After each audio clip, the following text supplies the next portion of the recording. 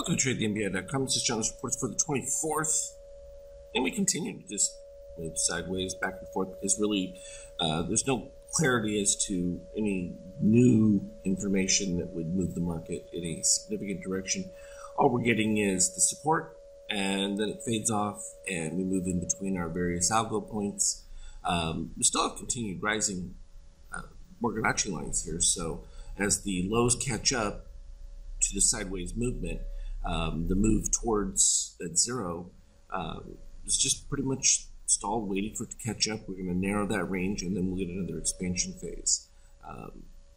Will that take days, weeks? We don't know yet. We're not seeing anything from this, particularly from the S&P. I mean, that shakeout is just like blah, which is sort of an indication of no real strength momentum in any direction. It's just sort of pause. Still slight bias to the upside here with the NASDAQ because of the very different shakeout where it's rising. Had gotten a little overbought the other day here as we reached yellow on the extremes, but still holding up just fine. And this is, again, that same thing that we're seeing where in after hours they're able to drive it up. During the day, we kind of get a flat in between range, slightly weak, and that usually progresses, and then boom, the support is provided again, and we move back up.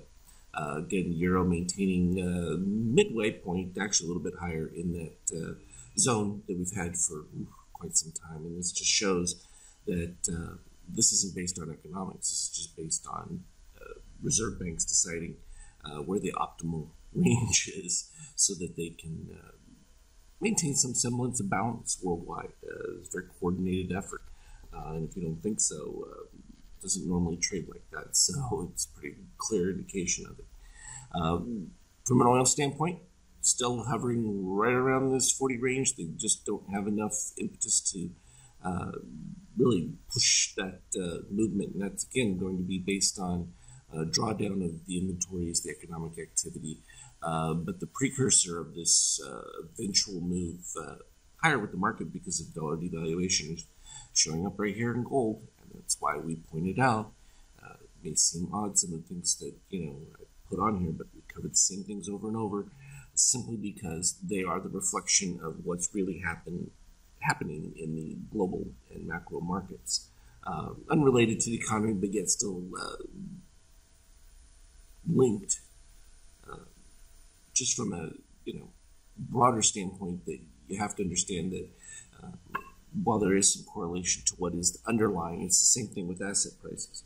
There's a baseline correlation, but not an exact one. Otherwise, you wouldn't have market multiples that they always talk about. And that's the variable that's often forgotten when it comes to P ratios and things like that. There's a general idea, but then there's the forward potential of things.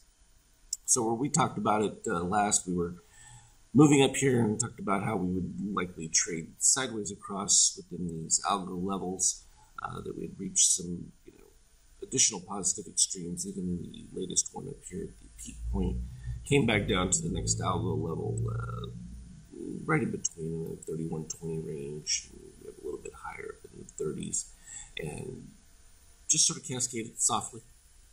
We get some power mode signals that clarified that there'd be weakness, turn around positive, and then back and forth until we ended up with a fairly decent soft signal there, right midpoint, and then we just kind of floated softly without a DOC steel reset, and that was the critical component of this continuation decline. Was no reset until much later, as we had this little spike here in post-market. And that's given us a dip to the lower, so that 75 range came back into play.